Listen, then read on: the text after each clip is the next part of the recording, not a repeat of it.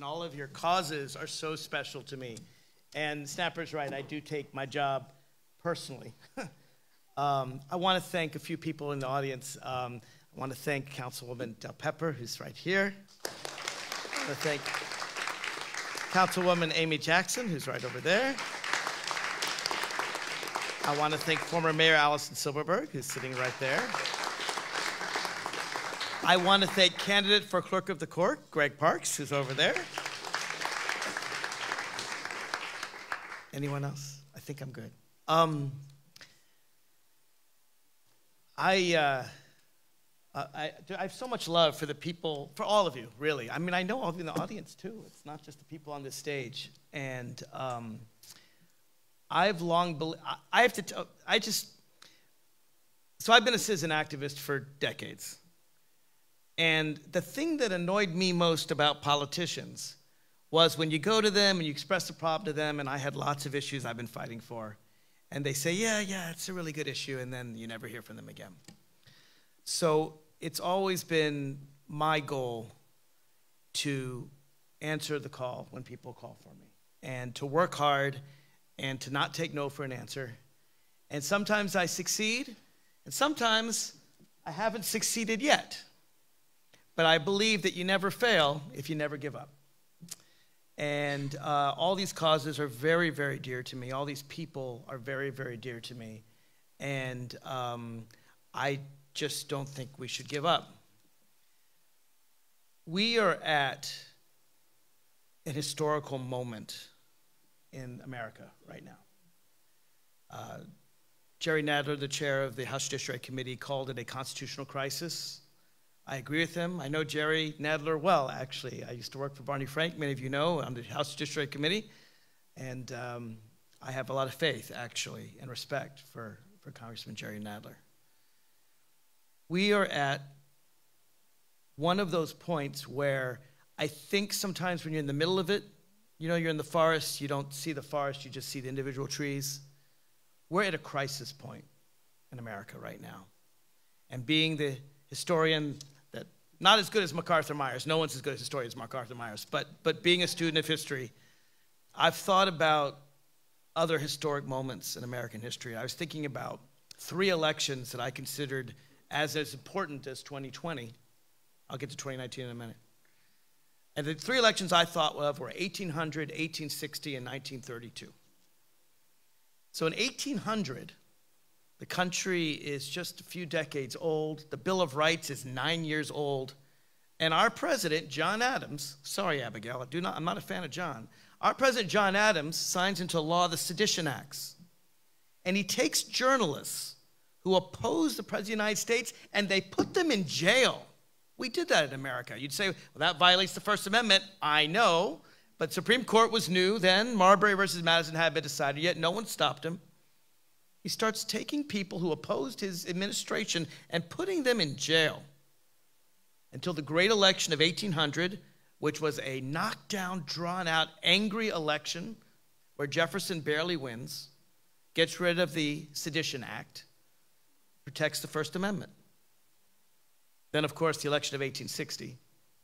The country is about to fall into civil war. You have southern states who, in order to, they want to expand slavery. They don't just want to keep it in their states, they want to expand slavery. And they're willing to fight and die to enslave other Americans. And there are 4 candidates in that election.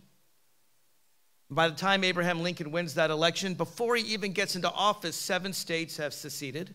And a lot of folks in the North are saying, you know what, let them go. Not Abraham Lincoln, right? I mean, talk about an election that changed America. More people died in the American Civil War than all of our wars put together. And it was worth the fight. Lincoln said we cannot live half enslaved, half free. And, well, we're a free country today. Another reason why I want to get that damn name off that damn highway. That wonderful highway, it'll be Richmond Highway. 1932, economic crisis, Great Depression. Herbert Hoover's making all the wrong economic moves.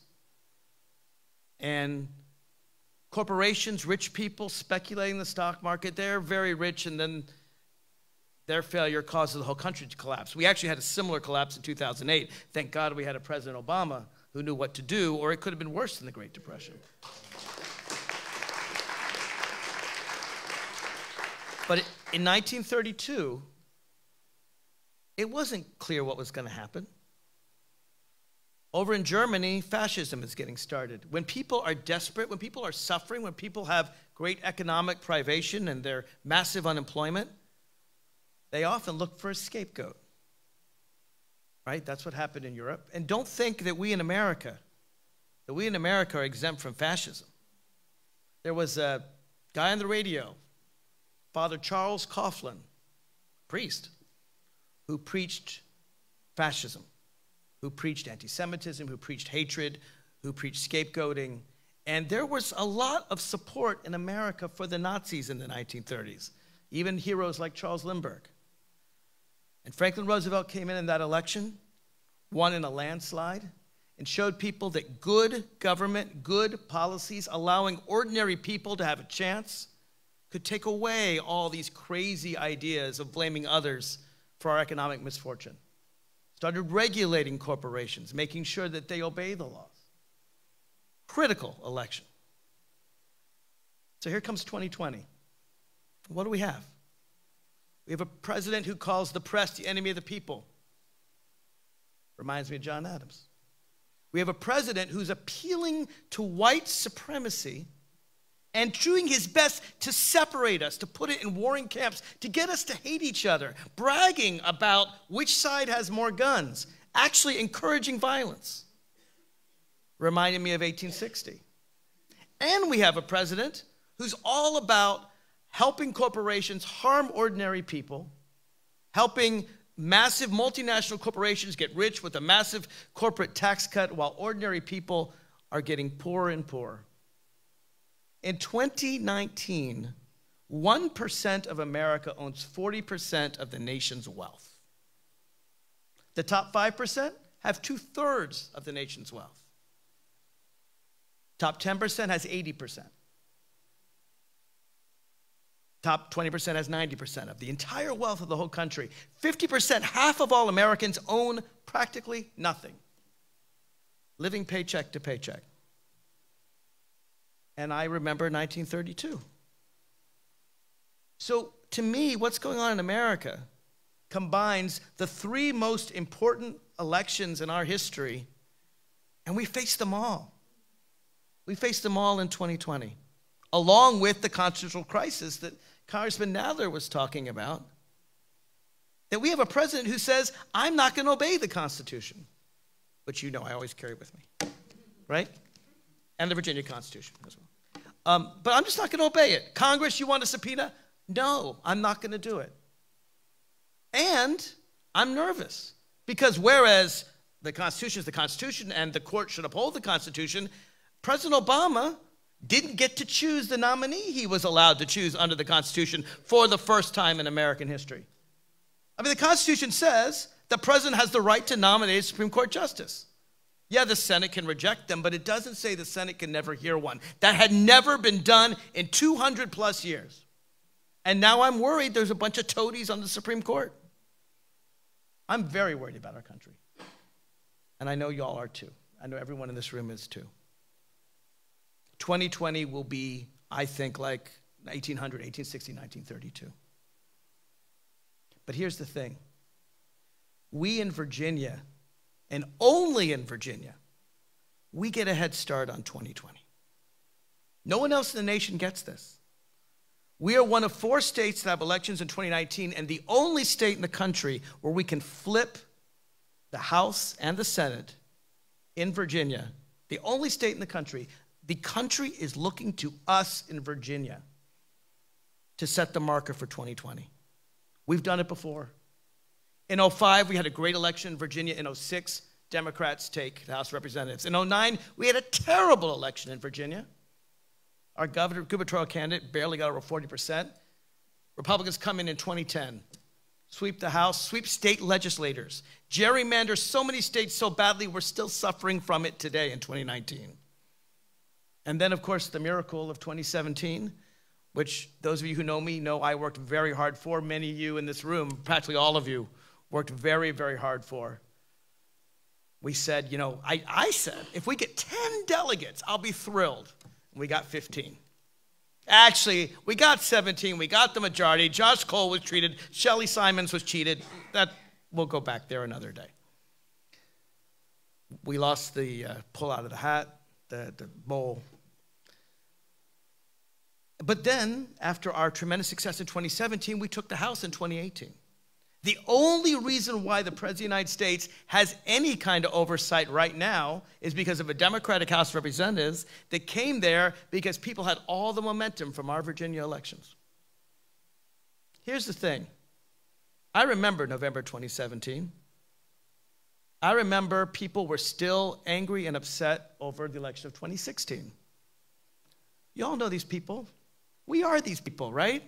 Oh my God, he's doing this. Oh my God, he's doing this. Oh my God, this is terrible. This is horrible. This is awful.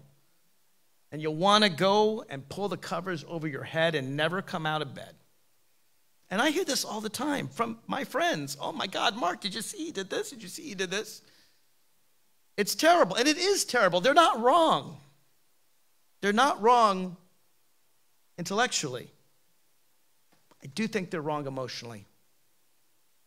When bad things happen, you can crawl under the covers, and you can be upset, and you have every right to cry. But it doesn't solve anything. Every single person on this stage was confronted with a difficult problem. And none of them sat home and said, every single person on the stage was told, you can't do this. You can't, it's not done that way. I've been told 1,000 times in my life, Mark, it's just not done that way. I don't listen to those people. And that's why I need your help. We can win in Virginia in 2019. We can set the stage for America in 2020. We are this close. And so I need your help. I actually think the Virginia Senate's going to be okay. We got 19 Democrats there. None of them are in danger. And I think the Senate's actually going to be pretty easy. We got 5 people going. My colleagues in the Senate might not like me telling you this, but really the battle is where I sit. It's in the Virginia House of Delegates. We need 2 seats. 3 of our delegates are becoming senators. Love all 3 of them, but that means we have 5 seats. And actually, is Dorothea in the room? No? Is she there? Oh, well, Alex actually is a big canvasser. Holly, at Lynn. We've had a lot of people in Alexandria Democratic Committee, Arlingtonians work very, very, very hard. This is our year. This is a year to make a difference. Many of you know I have a Republican opponent for the first time. Kind of fun for me. I'd much rather fight a Republican than a Democrat. Much rather. So I'll probably send out 1 mail piece to just remind people to vote, because this is a year. I may be the only contested Alexandrian on the ballot in November. But the vast majority of funds I'm raising, and I've committed to our caucus to raise a lot of money, they're not going to me.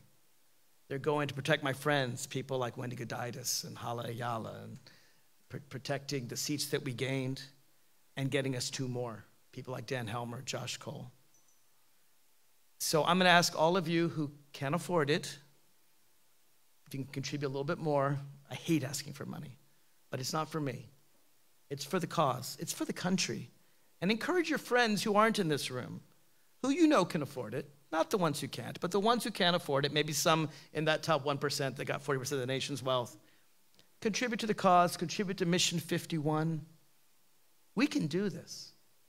In 2017, everyone was depressed about Donald Trump, but after November, they were like, wow, look at what Virginia did. We can beat this guy. And then, oh my God, did we get to work in 2018. In Virginia, just think about it. We had 4 out of 11.